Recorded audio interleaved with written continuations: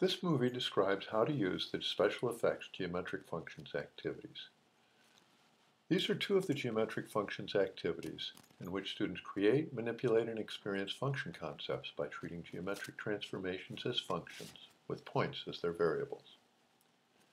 In these two activities, students apply a swirling function to a picture and then animate through members of the function family to produce a dramatic special effect. The activities finish by challenging students to create special effects of their own. In the first activity, students begin with the rotation function, modify it by making the angle of rotation depend on the distance from the center, and investigate the characteristics of this new swirling function. In the second activity, students apply the swirling function to an entire picture, and then animate the function itself by changing the level of swirling. The resulting animation of the swirled picture is a striking effect. In the process, students deepen their understanding of functions by applying a function not just to a single variable, but to an entire region of the plane, and by treating the function as an object in its own right, as something they can modify and animate in sophisticated ways. Students begin the activities with an empty screen, but to save time, I've constructed some of the objects I'll need later. I rotate independent variable x about center point C by angle parameter theta, give it its own color, and name it swirl because of what I'll be doing with it in a moment. It's the swirl about point C by angle theta of independent variable x. So this is a nice rotation by 45 degrees, but my next step is going to be to edit theta to use the distance between C and x to control the amount of rotation. So we'll edit the parameter, and instead of 45 degrees, we'll use the distance between C and x. I'll divide it by 1 centimeter and multiply by 15 degrees, so we're rotating by 15 degrees for every 1 centimeter of distance between C and x.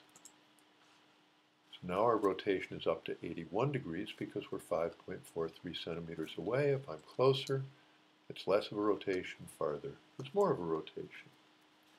I can get a better picture of how this new function behaves by constructing a ray from point C, restricting my independent variable to the ray,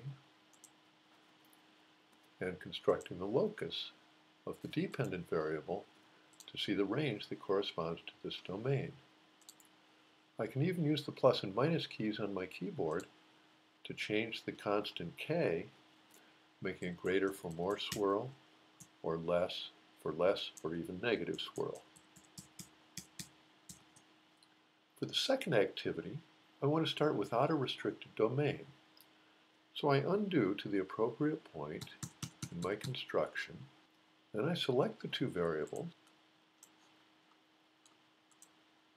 and from the Transform menu, I choose Define Custom Transform, which is the Sketchpad command to define a function from two related points. I name this function swirl about C by theta, and now that I've defined swirl as a Sketchpad function, I can apply that function to other Sketchpad objects, such as this ray. So applying swirl to the ray, I get the swirled ray. I can, if I like, create a circle and apply the transformation to my circle and get a really unusual shape. That's going to be worth some investigation to see how the circle corresponds to the shape of its range. By defining a function in this way, I've gained the power to apply a function to an entire set of points in a very convenient way. A picture is just a set of colored points, so I'll get rid of my circle, get rid of my ray, and apply the function to this picture. So I copy the picture, paste it onto point C,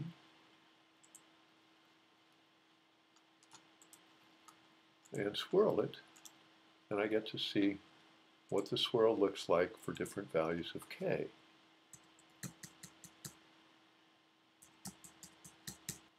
Finally, I'll change the swirling picture to a highway scene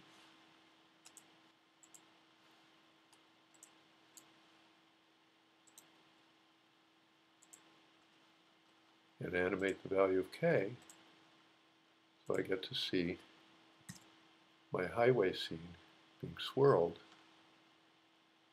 as the value of k is animated. This concludes the movie about the swirling activities.